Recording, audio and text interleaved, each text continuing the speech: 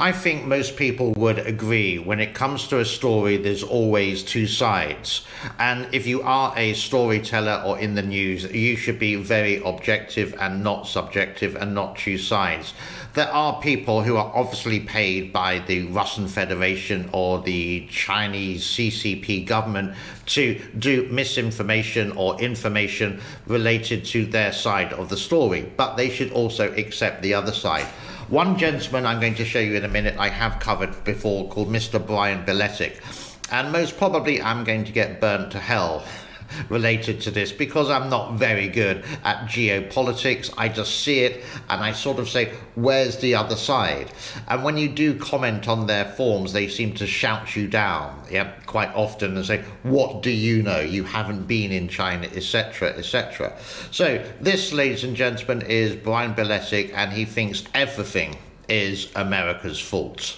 The agenda is to subordinate, contain, subordinate China. So they need to make China and its people, they need to dehumanize them, and they need to get American people, generate this hatred toward them. We've watched this. We watch this every day now, increasing. And so it's the exact same process. It's called propaganda. You could convince people of anything if you're able to either completely control or dominate a nation's information space. You could convince them of anything.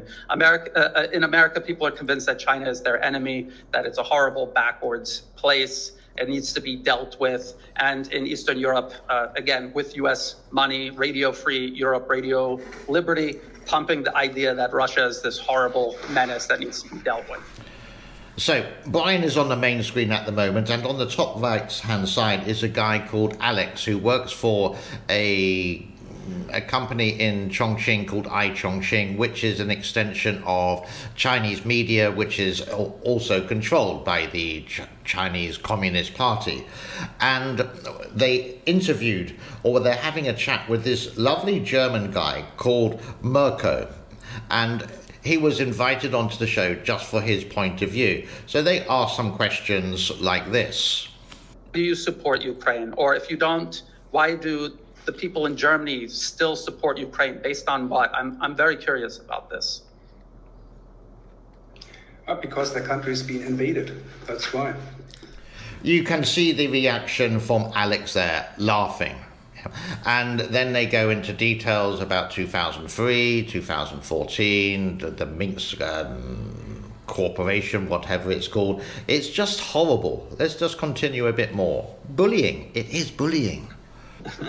So then, I think that's basically when you look at the German when you watch a German talk show, like Maybrit Illner is like a very famous one.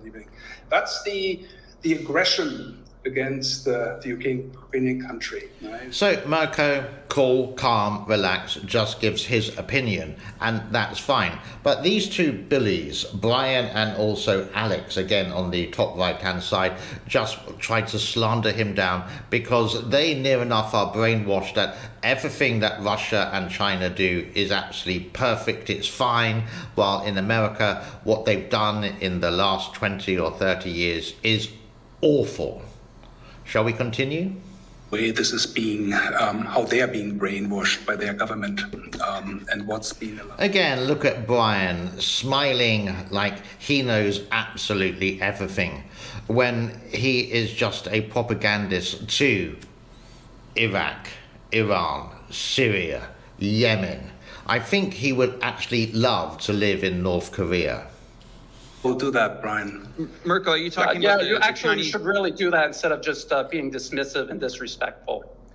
You should do that. Mirko, So who is disrespectful here? Obviously, it's the ex-Marine who lives in Thailand, Mr. Brian Beletic. Rude, impolite, not giving any leeway for his point of view or his paid point of view, which I think is just awful.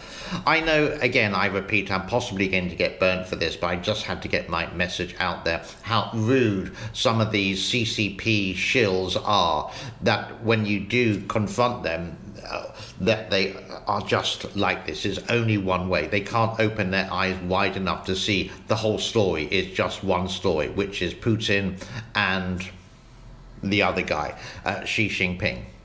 I'm going to leave it there for now, and I will wish you a happy day. If you agree, then it's fine. If you disagree, then that's fine as well. I'm just putting how bad Alex and Brian are not accepting other people or other countries or other governments' points of view. Again, every side has two stories. They should be more open-minded, and they should accept everything. Agree or disagree? Yeah.